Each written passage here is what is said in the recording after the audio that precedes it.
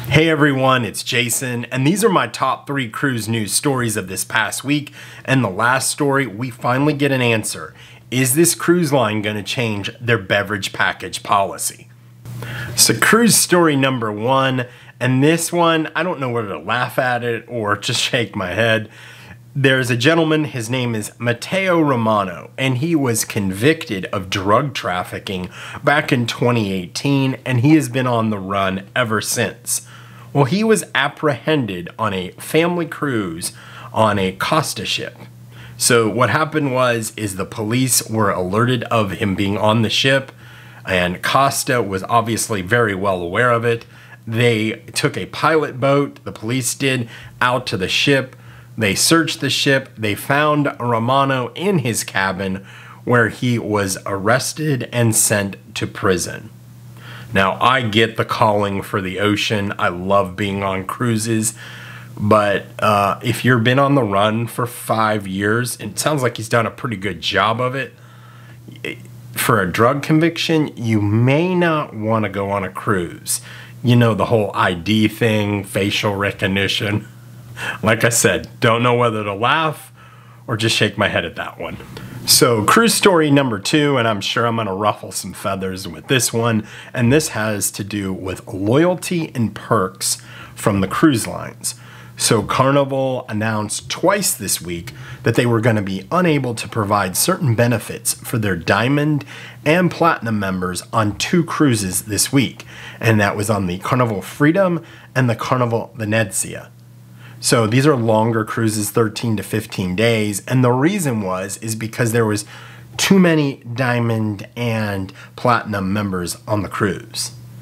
So I understand that. That's obviously well within their rights.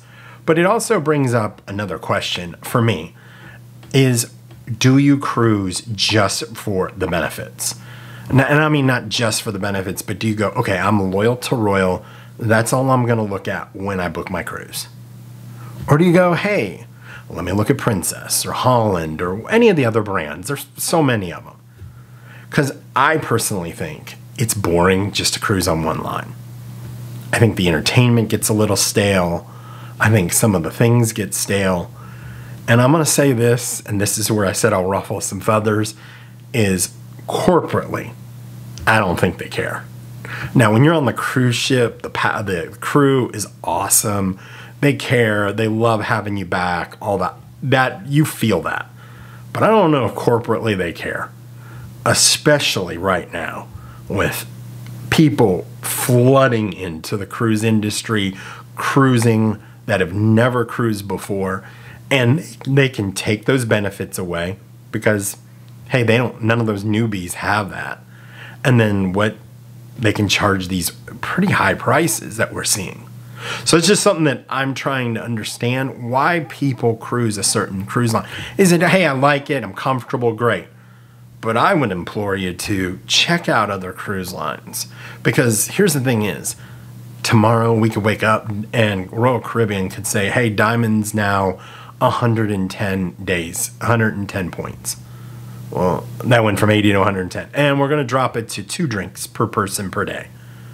And we're going to drop Diamond Plus to 3. It's just none of these benefits are there long term. So my thing is get the best enjoyment that you can out of your cruise. And don't sail just one cruise line because you are loyal to them, or you're not wanting to try other lines, because you might find out that you like another line better if you try something else. And that's what happened to us. We went from Princess to trying Celebrity, and we like Celebrity better. And right now we love Celebrity, but that's not going to stop me from going on another Princess cruise, and that's not going to stop me from going on Royal. And I'll definitely do Holland America. And I've never been on Disney, but I want to try it.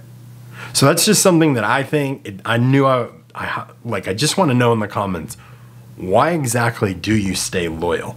Is it because of the loyalty and the perks? Or is it because, hey, I genuinely like Royal Caribbean, I think they do a great job, and I'm not comfortable going and trying Princess, let's say. So I look forward to hearing from you in the comments. So before I get to number 3, I would ask that you please like the video as it does help the channel grow. Also, consider subscribing as I do daily cruise news shorts and tips and tricks. I also do longer videos on Saturdays and Sundays at 8 a.m. Thanks so much. So cruise story number 3. Whenever I do a video on the beverage packages, I always see this in my comments. When is Carnival going to raise the limit on the beverage package? So if you're unaware, Carnival Corporation and anything that sails under the Carnival Corporation has a limit of 15 drinks per 24 hours. And I've never seen anything official one way or the other on this until this week. So John Heald, who is the brand ambassador for Carnival, actually answered a question, and I wanted to read this to you because it kind of puts this to rest. So here's the post by John Heald, and if you're unfamiliar with John Heald, what he does is he posts, he asks for questions, and then he responds to them. And basically someone said, this is America, it should be unlimited or raise it to at least 20 drinks. And John Heald said, okay, seriously, we are not going to be raising the limit, but I have to ask, is 15 enough for you? So my question to you guys is, do you think 15 drinks per 24 hours is fair? Is that enough for you? So I look forward to your answers in the comments. I really want to hear what you guys think about that. And I do appreciate you guys watching, of course, every week. And thank you so much for the support. And until I talk to you next week, happy cruising.